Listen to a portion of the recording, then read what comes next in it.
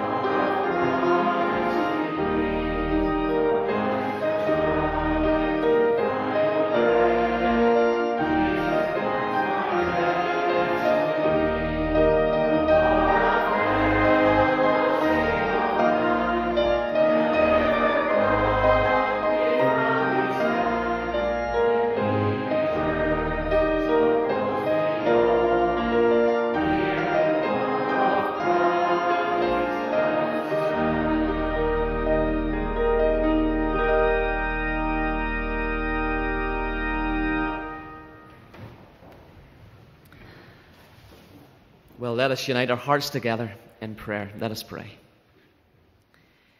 Heavenly Father, we bow before you and acknowledge you as our God and Lord of all. We praise you for the hope we have in Christ, for he is our rock and our salvation. He is our light, our strength and song, the cornerstone in which our lives are built. O God, there is no one like you, for you alone are the eternal one and ancient of days. Our God who goes before us, behind, above and around us.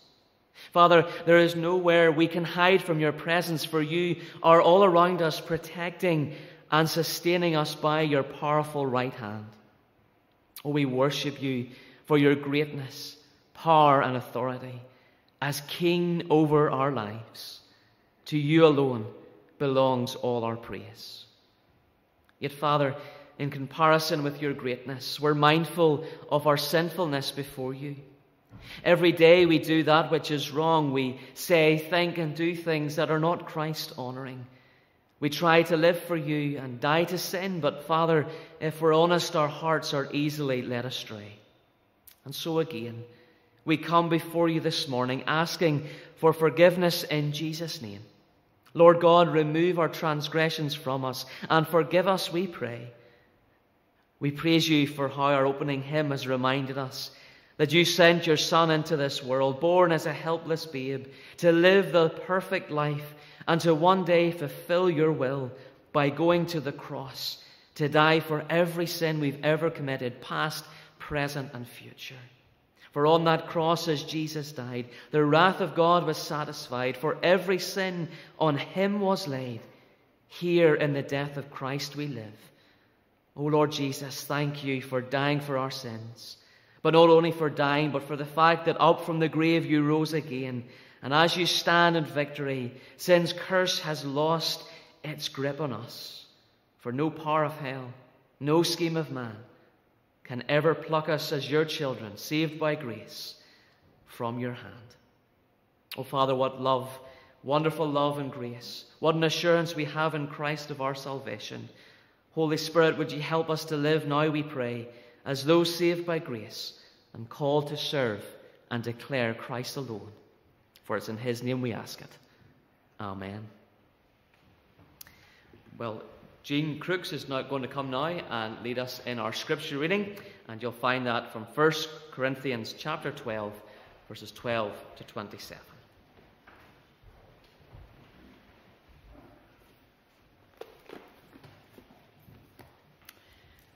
Yes, the reading is taken from 1 Corinthians chapter 12, commencing at verse 12. The body is a unit, though it is made up of many parts, and though all its parts are many, they form one body. So it is with Christ. For we were all baptized by one Spirit into one body, whether Jews or Greeks, slave or free, and we were all given the one Spirit to drink. Now the body is not made up of one part, but of many. If the foot should say, because I am not a hand, I do not belong to the body, it would not for that reason cease to be part of the body. If the ear should say, because I am not an eye, if the ear should say, because I am not an eye, I do not belong to the body, it would not for that reason cease to be part of the body. If the whole body were an eye, where would the sense of hearing be? If the whole body were an ear, where would the sense of smell be? But in fact, God has arranged the parts of the body, every one of them, just as he wanted them to be. If they were all one part, where would the body be? As it is, there are many parts, but one body. The eye cannot say to the hand, I don't need you. And the head cannot say to the feet, I don't need you. On the contrary, those parts of the body that seem to be weaker are indispensable, and the parts that we think are less honourable we treat with special honour, and the parts that are unpresentable are treated with special modesty, while our presentable parts need no special treatment. But God has combined the members of the body and has given greater honour to the parts that lacked it, so that there should be no division in the body, but that its parts should be equal concern for each other. If one part suffers, every part suffers with it. If one part is honored, every part rejoices with it. Now you are the body of Christ, and each one of you is a part of it. Amen. Well, good morning. I'm going to speak to some of the boys and girls, and not too many in here, but hopefully there are a few in other places. I would normally be asking questions. I don't know whether you would like to answer them or not, but we'll have a go anyway. I don't know if you like cake. Do you want to put your hands up if you like cake? Oh, good, good. I love cake. I do quite like chocolate cake, but if I'm baking, I actually like to make a Victoria sponge. And I have a recipe which is, I'm going imperial, 8 ounces of butter or margarine, 8 ounces of castor sugar, 4 eggs, and 8 ounces of self-raising flour. So if I start to think about my recipe, I'll take out, the butter first of all. It's very useful because it helps to bind it all together. My sugar, couldn't have cake without sugar. Eggs, I think we need the eggs too. And last but not least, some flour. In the Bible reading, we looked at the body, the church being the body, and every part being important, and every part playing a role. So if I think of my cake, do you know, I think I'd maybe not bother with the eggs. I don't really like eggs, so I'll forget about the eggs.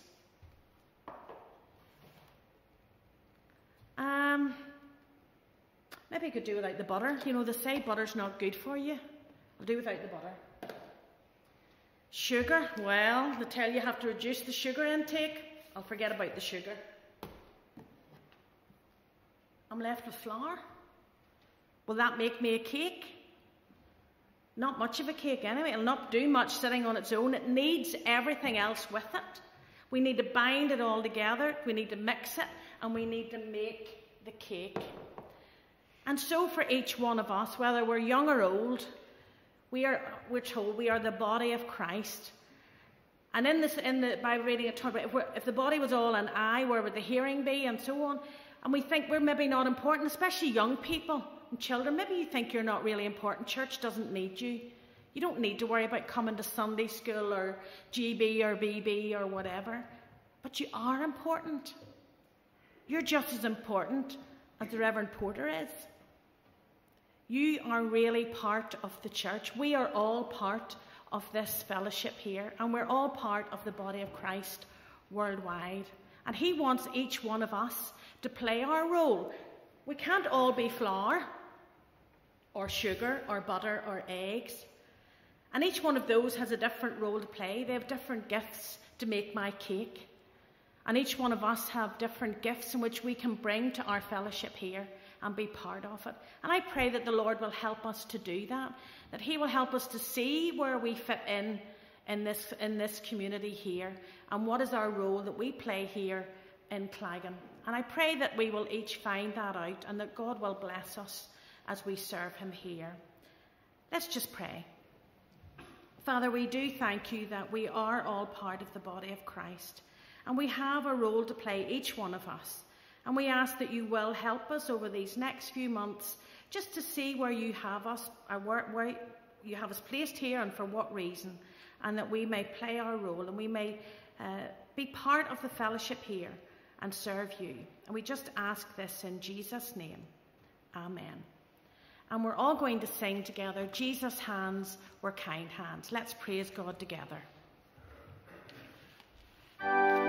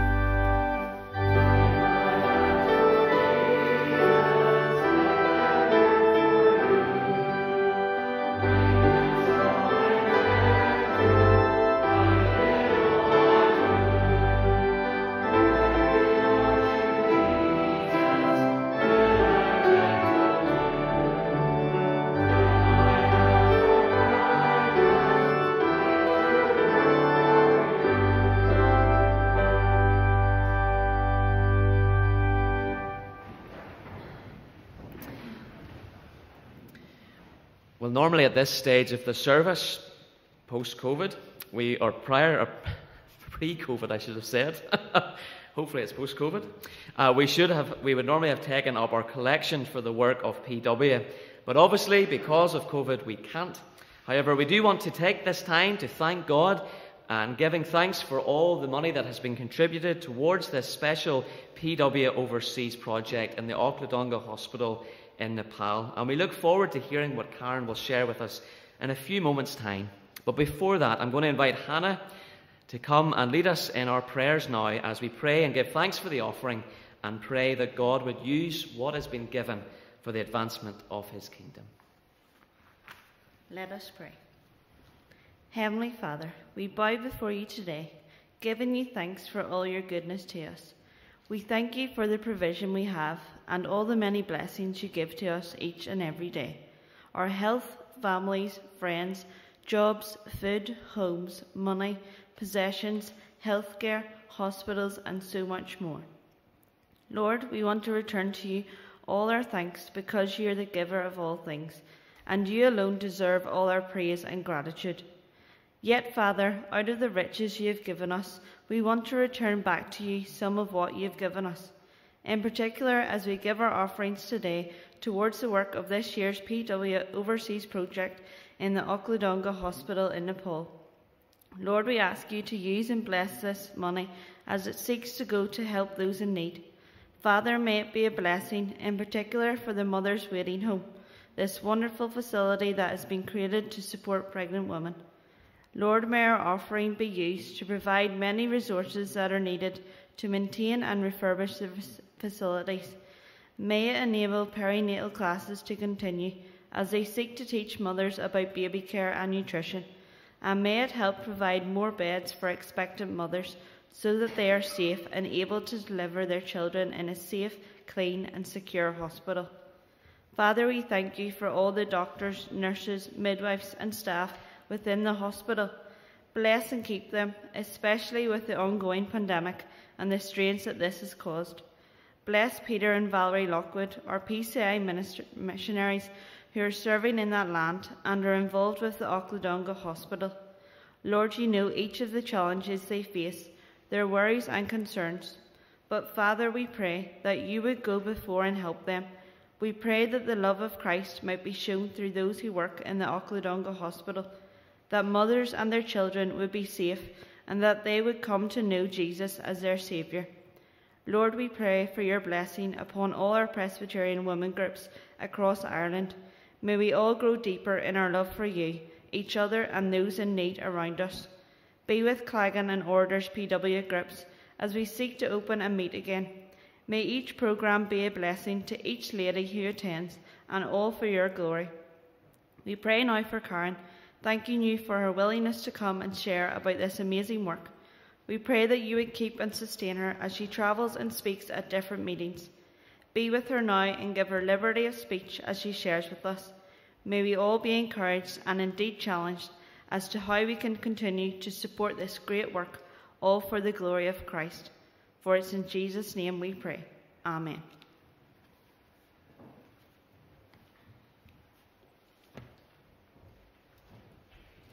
I'm now going to hand over to Karen.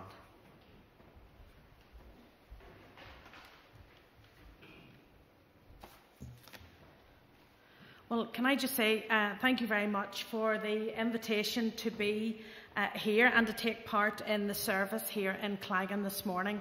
Thank you to the Reverend James Porter for his welcome, for the session, for allowing me to take part and participate today. Thanks to Lorna, who made all the arrangements and gave me directions and so on, and the ladies for taking part in the service today. And we do pray that as we continue in our service, that God will bless us as we meet together, and may we know his presence with us today.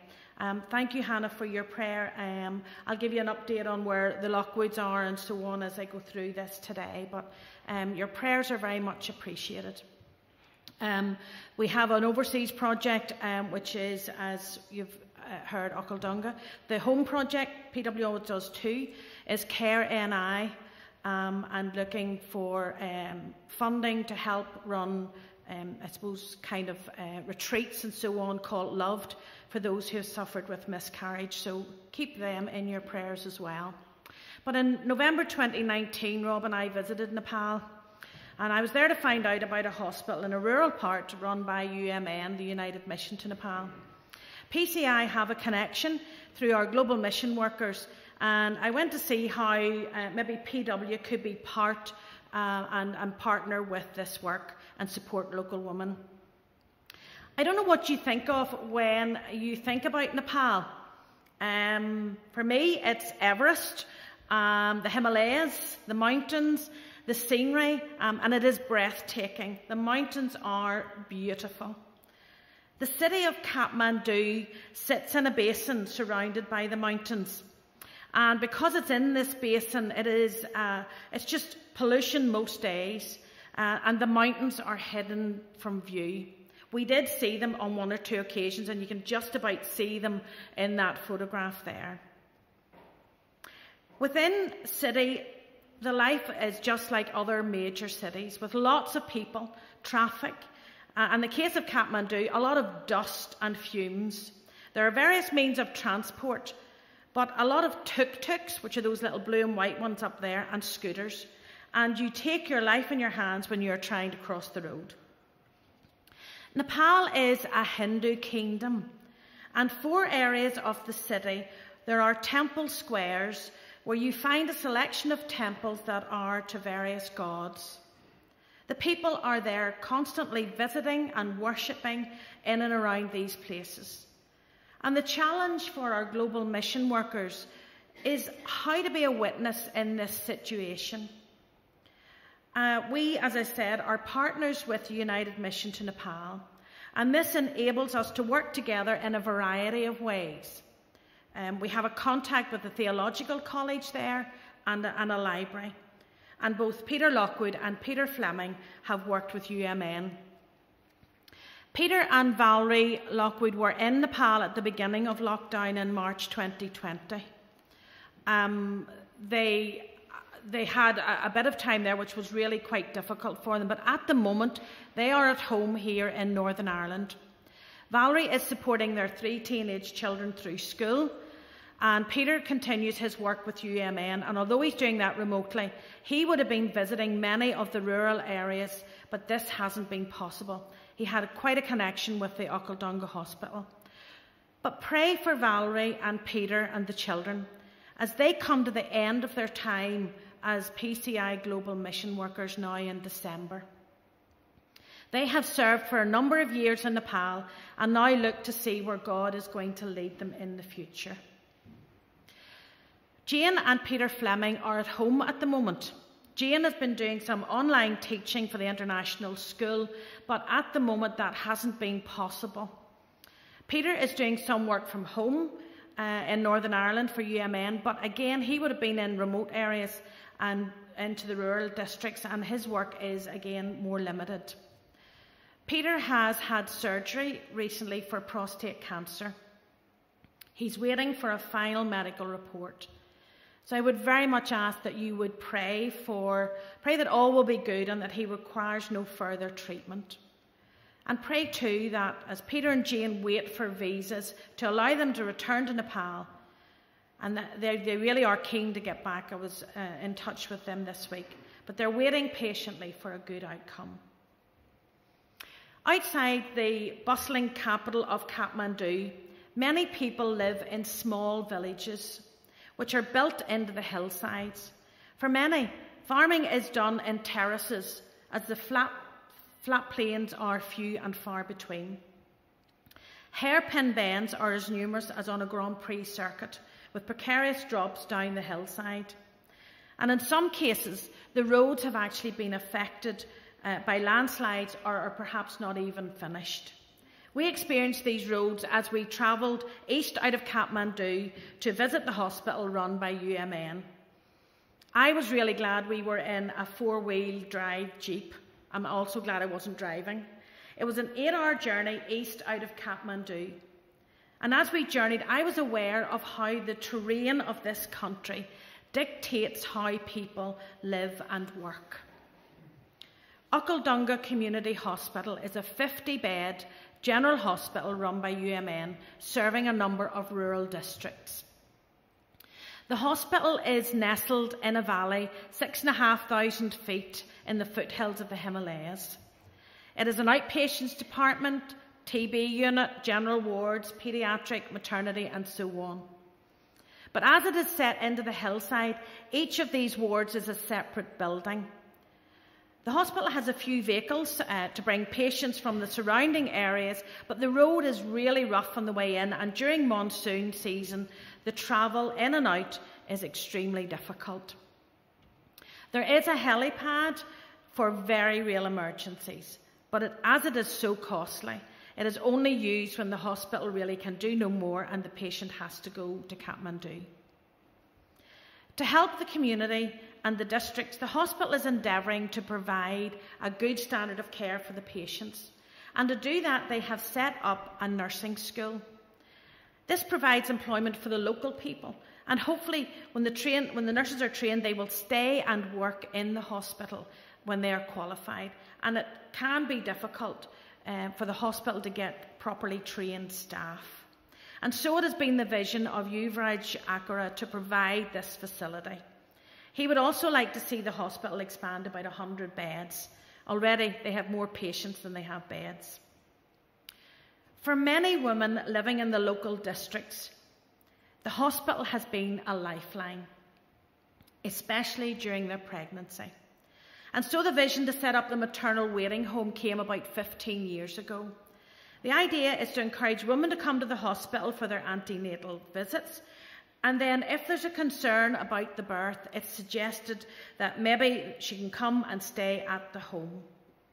Classes are given on nutrition, baby care, etc. But for these ladies, it is the sense of family and, more importantly, the support at the time of delivery that is of greatest benefit to them and their family. The building accommodates up to about 20 mothers-to-be, along with a husband or a family friend who comes along to help with the cooking and so on. Many of the ladies live in the rural villages of the Himalayas, where there's little support. Up to 50% of births in Nepal happen at home with little or no help. So when you contribute to the PW Mission Fund, you enable us to support women like these ladies here in Nepal. One of these ladies is Bimla. She was expecting twins, but one of them had died. And she and her husband came and they told and suggested to her that she would stay for a number of weeks until she gave birth to the other baby. And she did. Another baby born live to her, which was amazing. But when Bimla and others like her return to their village, they need support. And we visited this village at 9,500 feet, where we saw outreach work into the community from the hospital. They help women set up small businesses, maybe to grow mushrooms or maybe even have chickens and so on. And they help each other by means of a self-help microfinance group. They all contribute a little bit each week or month. They also teach the younger women how to keep safe, support them in times of difficulty, and especially any who have suffered domestic violence. That seems to be a problem in the village areas. So I'd ask you to pray for the work of the hospital, especially in its outreach to the communities. And the hospital wants to care not only for the sick, but for the whole person. Since 2020, PW has supported this project with your help. And we have been able to give finance to undertake some renovations. I don't know if this is proper scaffolding, but this is how it's been done. So the outside of the building has been repainted. The bedrooms have also been painted. Rewiring, which was badly needed, has been updated. The bathrooms have been retiled. And the kitchen has also been repainted and flooring put down. New mothers and their partners arrived in April this year, and Nirmala, that's the midwife, welcomed them by cooking a meal for them. The renovation work was done when the home had to close due to the pandemic. So I'd ask you to remember the work of the home. Nepal is still struggling with the effects of COVID-19, as are we.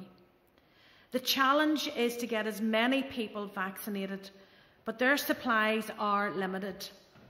The terrain makes it extremely difficult to reach those in the rural areas. In fact, Jane was telling me this week that in some cases they carry the elderly on their backs to bring them to vaccination clinics. So the hospital has a vital role to play in this. So I'd ask you to pray for, this is some of the staff and some of the new mums, to pray for Yuvraj and Nirmala. And as I mentioned earlier about the PW Mission Fund, when you, not just the ladies, but when we all contribute to the Mission Fund, you help us to play our part within the Council for Congregational Life and Witness. And we work in partnership with Council for Social Witness and Global Mission. So can I say thank you for your support and the support that you've given over the years, both financially and prayerfully. It is gratefully received, and we want through this to show the love of Jesus in practical ways to those who need our help. Every year, PW have a theme, and for this year it continues to be side by side. And we are encouraged to be side by side with each other in our Christian walk. This year, it has been a challenge for us all as we have all experienced the pandemic. And yet there are ways in which we can do side by side. We are the body of Christ, and as our scripture reading reminded us, each one part of it. We are to play our part in the fellowship to which we belong. But how can we do this as we come out of the pandemic? We're all different, with different gifts and callings, and yet we are to work together. In this past year, that has been a challenge for us all. But if we take our hands, what can we do? It's still difficult maybe to give a hug or even shake hands at the moment, but there are times when we need someone to put an arm around us, or maybe we need to put our arm around someone. Maybe you can think of ways in which you can use your hands to make something you know that someone would appreciate. Maybe some food, maybe even a cake. I'll give you the recipe if you need it. Gifts that you can make, anything. Think creatively. Use our mouths and ears. We are beginning to meet again socially. It's lovely to meet face to face, even though we might have a mask on. Someday it'll be nice not to have the masks. But let's take time to listen carefully and to speak words that are encouraging. Pray specifically for someone who is finding life tough at the moment. Or maybe give thanks for answered prayer. Or maybe just for our everyday blessings. Use our feet.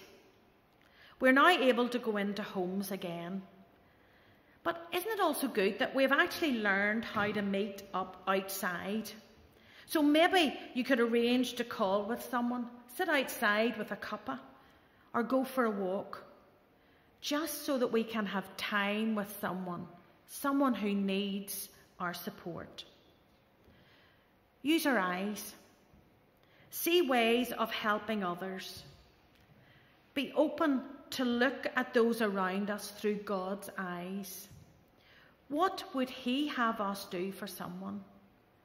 Pray and ask that God would give us opportunities in which we can show His love in any way, especially practical ways that we can. Use our heart. Use our mind. How can we use what we know of God to tell others about Him? In these strange and unusual times, people still need to hear God's love and of His grace. We need to tell others of what God has done for us.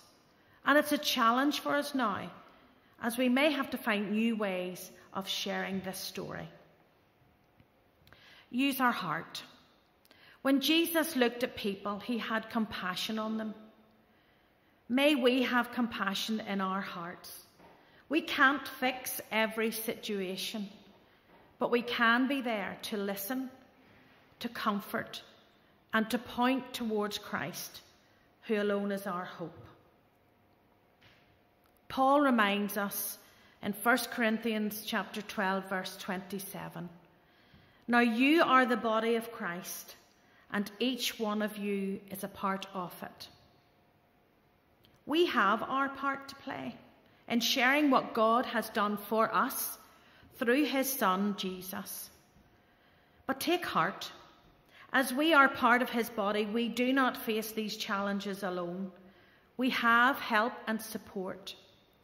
God, by his Spirit, has promised to be with us. Pray for each other.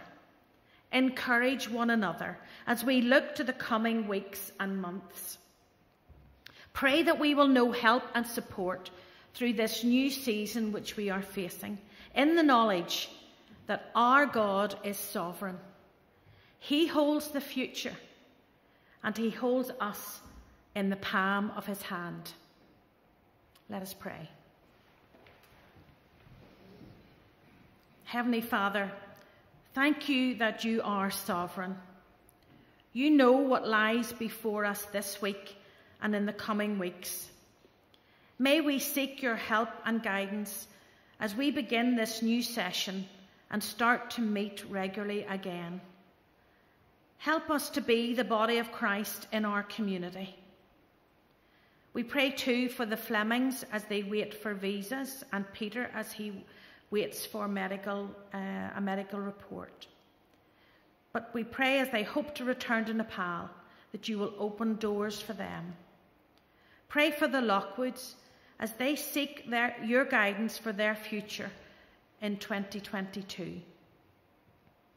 For us all, as with your help, we ask that you will help us to be the body of Christ where you have placed us. In Jesus' name we pray. Amen. And we're going to finish now by singing together the hymn, Lord of the Church.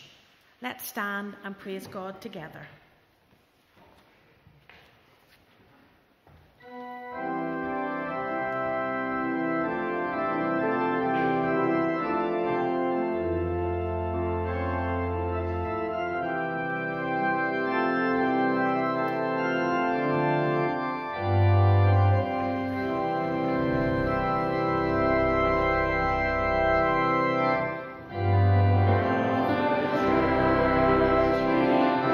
you.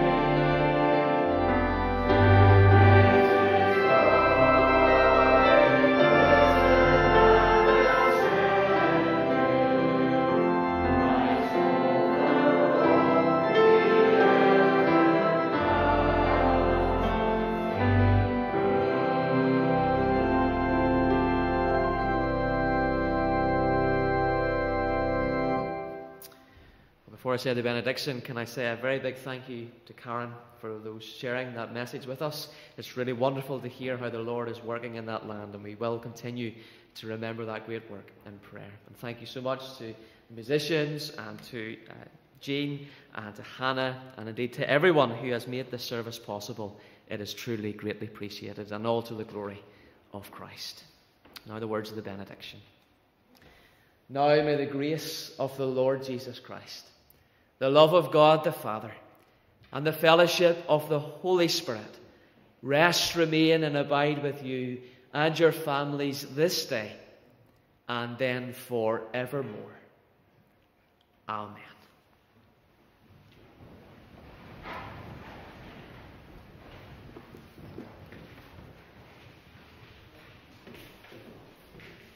Thank you.